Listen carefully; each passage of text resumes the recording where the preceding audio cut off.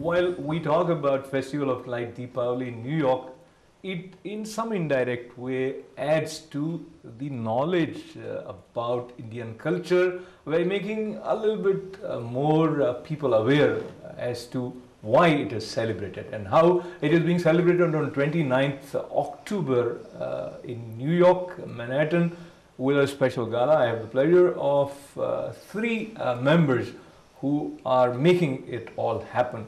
I have the pleasure of welcoming Devjani Dev, Bala Skandan and Sonali Skandan. It's a group of very committed members that are working to organize our first fundraiser for Jiva Performing Arts. And Jiva Performing Arts is a non-profit organization that was established by our two founding directors here who you will be introducing. And they've done a great job of bringing music and arts into the city. They're performing artists themselves, and they have a dance school. And the mandate for this gala is to raise money so that we can make this a much bigger program with a bigger reach and kind of invest in the culture of the city and harmonize it with the American cultural scene as well. Share with us the philosophy and the thought process behind forming Jiva Performing Arts.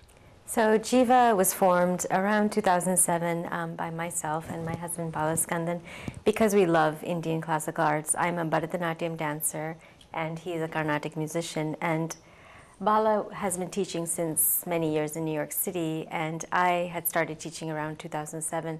And we decided we needed to share our love of these arts to a wider audience, to students who are really pursuing the arts and learning and really accepting that Indian arts is a valid art form, and there's so much to be gained from it. We are teaching both Bharatanatyam and Carnatic music. I'm a Carnatic musician by training. We also create new work, new musical and dance works. We have concerts by visiting artists, local artists, so we are promoting the culture within New York and outside New York as well. So there are various activities that we are doing. We're also reaching out to other genre of music and dance as well, primarily on the music side. So I actually do work with musicians from Hindustani tradition, jazz tradition, and various other traditions as well. So it's another way to also promote our culture across different spectrum. Laughter not only is the best medicine, but if you have someone who is laughing, then he'll have more friends, as they say. So what else is happening, Sonali, on 29th October? So as you mentioned, we have a wonderful comedian, Kunal Aurora, who's going to be hosting the evening. We have music performances by a wonderful, talented musician called Max ZT. He plays an instrument called the hammered dulcimer, which is very similar to a santur. And we have a dance performance by Jiva Dance Company, which is a critically acclaimed dance company based here in New York. On top of that, we have a very special guest, DJ Rekha, who's going to be spinning a few DJ sets for us. So there's dinner, entertainment, cocktails, and dancing. Balaji, you are teaching tabla also and various instruments, I believe. If you are to say through words some notes of tabla which are in the spirit of Diwali, what would come to your mind? So the instruments I teach are primarily, it's a mridangam, which is very similar to tabla, but it's is from the South Indian tradition.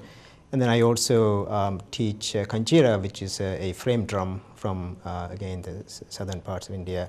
And I also teach the violin. In terms of the spirit of joy. Spirit of joy. Wow.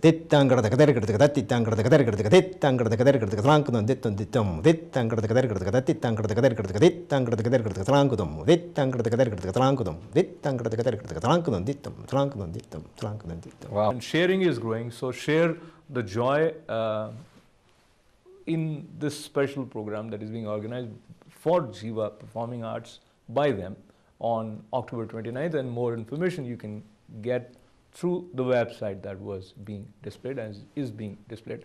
Thanks to all of you for being with us, and happy Deepavali.